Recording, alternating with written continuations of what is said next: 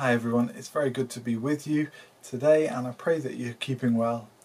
By way of introduction to our new week of midweek devotions, let me tell you about the Essentials course that we're running on a Tuesday evening. Last week we thought there about the Bible's claim that Jesus is the Son of God, the second person of the Trinity, and one implication of that being that if Jesus really is the Son of God, then that is a strong reason for us to pay attention to his words. And so with that in mind, I thought it would be good for us to give attention to some of Jesus's most famous words from the Sermon on the Mount in Matthew chapter 5. We often call these the Beatitudes, which basically means they're proclamations of blessedness. And so Jesus, the Son of God, has come to reveal God to us. And here in the Beatitudes he begins proclaiming the good news of God's kingdom to us. Now, what would you expect him to say at that point? Perhaps you'd expect some instructions on how to live in a way that impresses God. Perhaps you'd expect instructions on what religious activities you should be involved with, that you should be doing. But actually, the first thing Jesus says about God's kingdom is pretty surprising. I have a read of Matthew chapter 5 verse 3. It says, Jesus began to teach them. He said, "Blessed are the poor in spirit, for theirs is the kingdom of God." The kingdom of heaven is for those who know their spiritual failures. Those who know they've stuffed things up with God.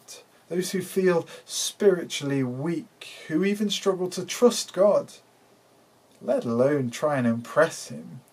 Those who are spiritually unworthy, spiritually bankrupt, if you like. The kingdom of heaven belongs to those who are poor in spirit. Poor as in, if they had a bank account of spiritual wealth, the balance would be zero. Maybe even in the negative. The piggy bank of spiritual worthiness is empty. He's talking about those who, probably for various reasons, have been spiritually humbled. You see, Jesus' kingdom is an upside down kind of kingdom. It doesn't weigh the work the way that we'd expect it to work. We might think Jesus has come for those who look spiritually impressive, that he's come for those who outwardly look spiritually strong. Perhaps for those who feel they're worthy because of their spiritual activity. We might look at people who seem to have it all sorted, spiritually speaking, and think that Jesus has come for them. But those who think they've got it sorted actually exclude themselves from God's kingdom. You see, the first thing Jesus wants us to know about his kingdom is who it's for.